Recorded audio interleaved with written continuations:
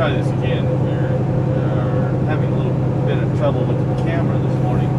Anyway, it's Friday, October 21st, and Jenny got released from the hospital actually on Wednesday night. I planned on filming her discharge from the hospital, but everything happened so fast that I didn't get time to get the camera ready, and anyway, they discharged her. They pulled the staples out before they discharged her so she wouldn't have to come back for another appointment to get those removed. So they pulled all the staples out for the incision, and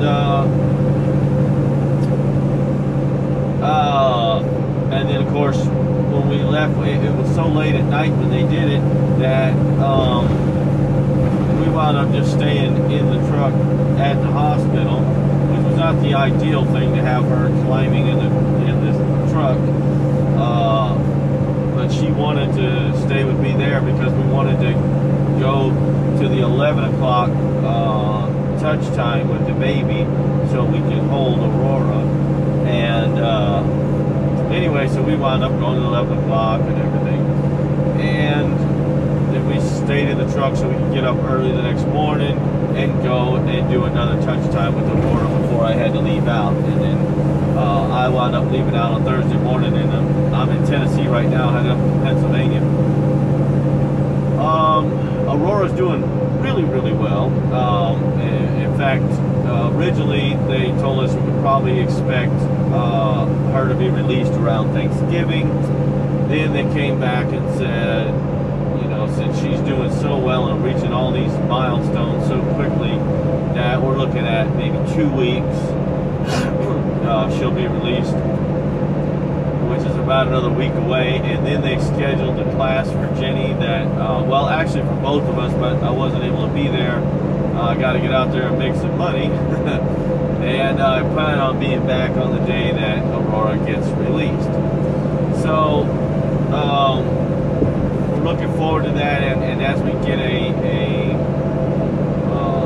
better date on that, and we'll try to get you updated.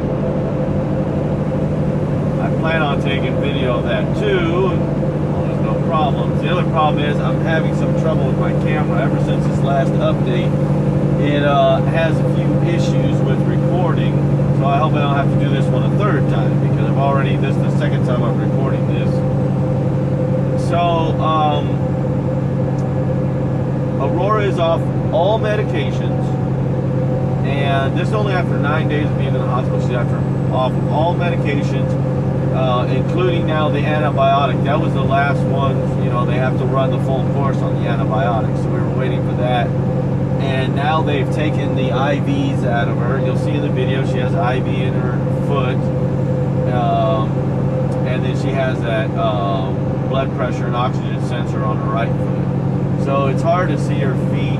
So some of the features I was talking about in the video will be hard to see. But one thing you can see is how her eyes come all the way around to the side. I think they're beautiful. And if she opens them, her irises are huge, and it takes up most of the eyes. In fact, it looks like she's got no whites to her eyes, but when she turns left or right, you can actually see the whites of her eyes.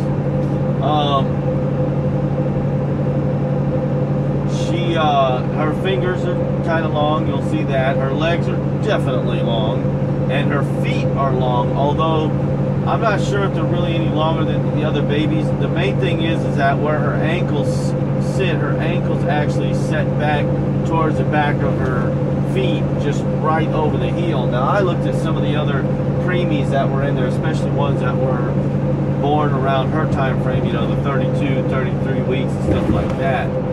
And their ankles are more centered like ours are, where there's heel behind it and then the rest of the foot in front of it.